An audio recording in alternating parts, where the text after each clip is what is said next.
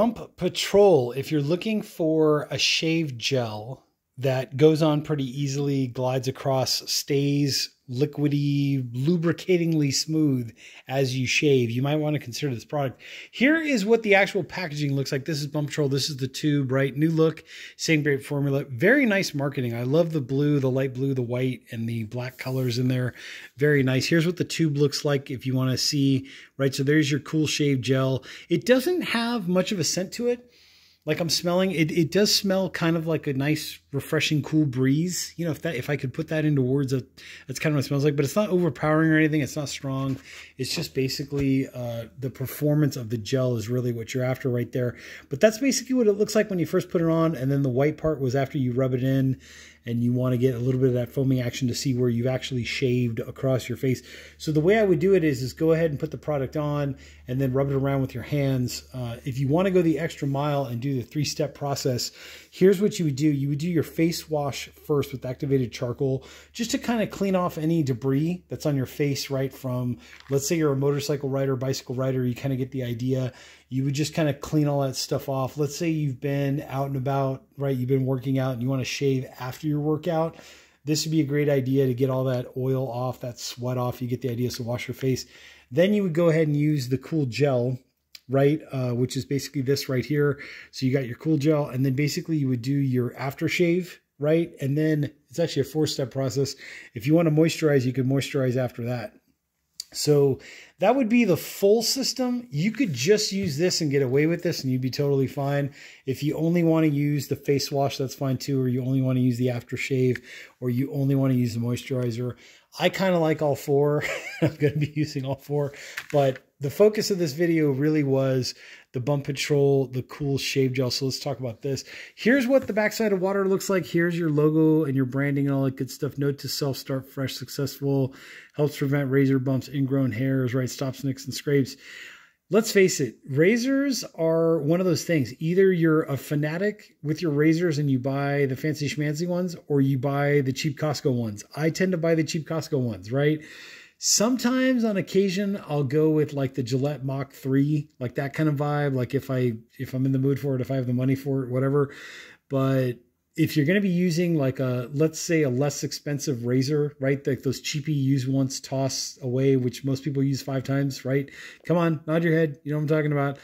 This might help you just get a little extra better shave and performance from those less expensive razors. Just saying. This is from personal experience. But anyways, gives you better control for detailing. There you go. Splash on some warm water, lather with your fingertips, or shave with a brush. You know, you get the idea. Shave, rinse, you get the idea. Partner, favorite Pump Patrol aftershave, which is what we talked about earlier. And then basically there's your complete line of grooming products, shaving, dermatologist approved, barber recommended. You get the idea.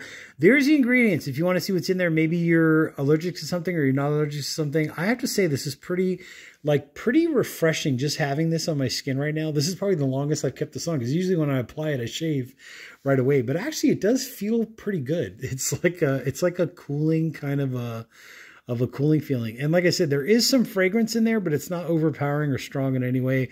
It smells like your typical icy blue kind of scent, you know, if that's the best way to describe it. And then there's water in there, obviously. There's sodium lauryl sulfate, which is great. That's like the better of those lauryl sulfate things that you can, you know, you get the idea. There's all that stuff. Cleaning, right? I'm imagining the acid, the sorbitol, the hydro, I can't even pronounce half of these, but the glycol in there is basically to help to keep it cool, and the menthol gives you that cooling, you know, freshness kind of a feeling. So there you go. There's M&M Products Company, Marietta, Georgia. Great state of Georgia. I went once, had a blast, had an absolute blast in the state of Georgia. There you go. So patrolgrooming.com. There's your social media and all that good stuff. There's some toll-free numbers if you want to call them in the US or the UK. Made in Canada. How many products can say that they're made in Canada? Isn't that amazing? There you go. Patrol, more than skin. There's your barcode. There's all that stuff. Here's the warning. Keep out of reach of children, obviously. It's also written in French and it's written in Spanish. Is that right? I believe so. Yeah. Okay. So there you go. Cool shave gel. Basically, when you do get it, you do want to open this whole cap up. This unscrews. You pull back that little, shipping packaging tab, like that little piece of foil. Then to actually use the product, you pop the lid open. Let's see if I can do this with one hand. Pop the lid open and then squeeze and squirt from there, and you kind of get the idea. And as mentioned before, basically that's what it looks like when you first put it on, is like that little gel. And then as you foam it around, right, move it around with your hands on a wet surface, it gets white. And that way you can actually see what you're shaving, where you're shaving. Sometimes what I do is, this is kind of like a barber's trick, is I will keep some on my, either on my forearm or on my wrist or my hand, so that if I need to reapply, right, I don't have to go back to the tube with messy hands. I can just take it straight off of this hand, reapply it to an area of my face that needs to be like shaved over twice. Like sometimes the chin area, underneath the nose, right around the sideburns, you get the idea, just so it's easily accessible and I don't have to reach for this tube with, you know, messy hands and then try to squeeze. Anyways, you get the idea. With that being said, there's the tube. There's some other of the products that they do make. I will put a link down below in the description section if you're curious about measurements, because I know everybody wants to see that. That's basically where you sit at, is somewhere around like 7 inches or so, 7.5 inches. So it doesn't take up that much room in your counter space. And then in terms of diameter, what is that? Like 1.25 inches, maybe somewhere around there. Yeah, like 1.25 inches. Anyways, I will put links down below in the description section. Make sure to check those out. Hit the like button, hit the subscribe button if you like what you're seeing. I'm the old Coot, and I will catch you all in the next exciting video.